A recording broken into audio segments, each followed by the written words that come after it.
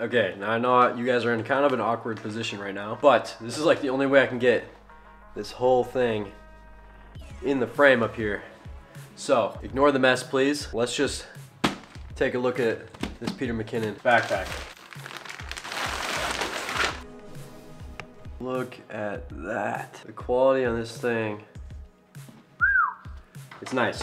I did enough research on this backpack to know that it's the one I wanted, but I don't know exactly how I'm gonna fit all the gear in here. So let's just open it up and give my first impressions and see what I can fit in here. That's what I think I'm gonna do. But I do wanna note that this is a very weather resistant material.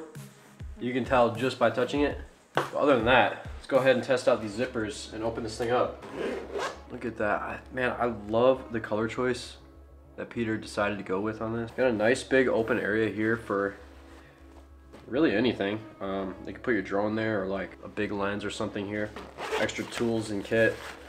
You can put a lot of stuff up here. It's an interesting zipper style. Let me zoom in so you can see this maybe. See how it's actually sideways rather than, I feel like usually they're flipped kind of 90 degrees to that. And it glides real nice. And then of course, so there we go. We got some, we got the shelf, which opens up kind of like that. And I actually didn't get any dividers with this, and I might later, but for now, I kind of just figured I have enough like bigger, bulkier stuff that I can just throw it in here and see how it fits, and I'll probably get dividers later on, but I don't know, I was too cheap. And then here is the backside of the top compartment, which is really cool that you have all these different access points, and that's just held in by magnets. And then a couple of mesh thingamabobs for you know, really whatever you want, tools, ND filters, stuff like that. Pretty dang cool. And then in here, you know, your stereotypical laptop pouch right here. His logo for these, his backpack and everything, dude, so sick. So I don't know, nice and simple. And then you kind of got flaps where you can put tripod or water bottle or whatever, held in by magnets. Super easy to use, simple system there. So yeah, I kind of just want to load this thing up a little bit and see what I can fit in here, and then sort of show you guys along the way just what it's like to maybe load this thing up and use it. So I'll be right back. Let me go get the stuff I'm gonna put in it. You guys are going last, but I just want to make sure that this is all recorded first. So I have a lot of little things that I want to put in here. And by little, I mean actually pretty big. So let's start with this chonker. This is all my GoPro action camera gear, 360 camera. It all fits in this one thing here. So I'm thinking this can take up a good portion of the bottom section. And now here's where I was kind of like, I don't know if I really need the dividers, because what I can do is this fits almost perfectly in there as is. And then I'll have all this extra room to put in the top pouch. And in the top pouch, I can probably just put like my camera, my lenses, and basically all the stuff that I'll need right away when I'm shooting. So I don't know. Let's try this iteration and see what it fits like. So doing it this way turns it into more of a top load. You see, it's a lot deeper now, and you know, depending on what you're trying to do with it, that may or may not be desirable. So yeah. Also, it looks like there's a couple little like mesh pockets here and here, which you can put really anything you want, I suppose. So for me, I think it's just gonna depend on like what kind of day it is, how I want to set this up. But I can literally fit just like my whole drone bag right on the top here, which is nice and simple. And then I can easily fit a lens right on the top. And this is where maybe having a divider of some kind would be nice, but for a top load, it doesn't even really matter because that's just kind of how it fits, right? So at this point, I probably put the camera like right here and close this part up. And like I said, I don't know if this is the way I'm gonna keep it. There's also different like container bins that they sell that I'll probably end up getting.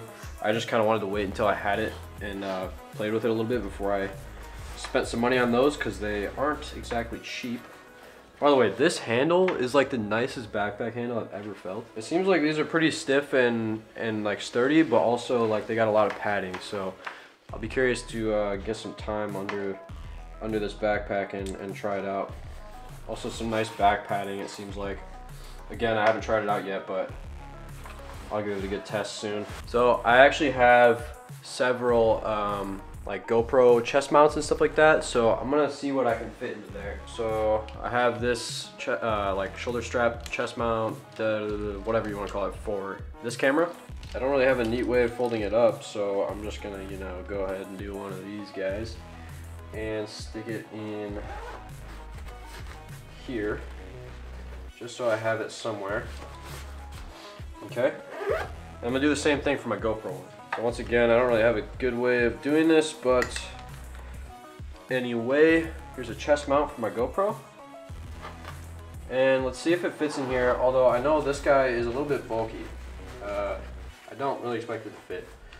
Yeah, that's a little bit too big, so that's not gonna fit. It looks like if I stuff it in a little sideways, I know this is gonna look kind of messy, but if it works for me, it works. So I was able to just kind of stick it in here on the side next to my GoPro case, and that's good enough for me. And then I have a couple other small attachments. This goes to the bottom of the camera for using this strap. So let's put it in the same pocket so I don't lose it.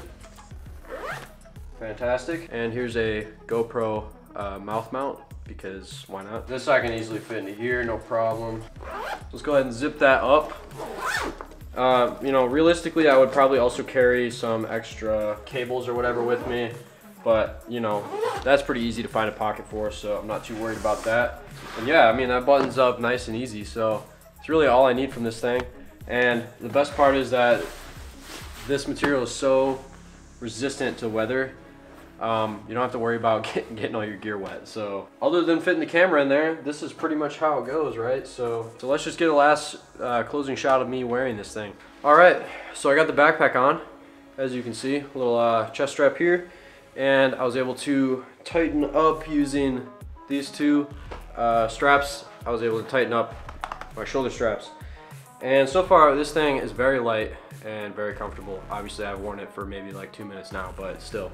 For what it is, like how high quality the materials feel to me, really I'm surprised that it's this light, because I feel like high quality materials are typically a lot heavier.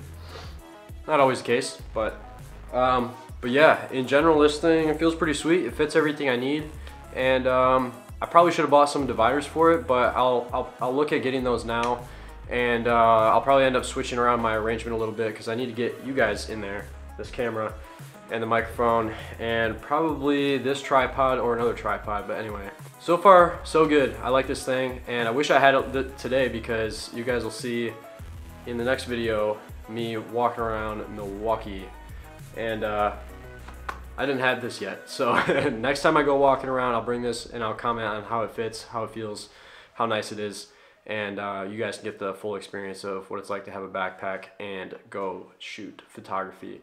So hopefully this video was at least useful, if not entertaining, and I appreciate you guys watching all the way to the end. So thank you for watching. See you in the next video.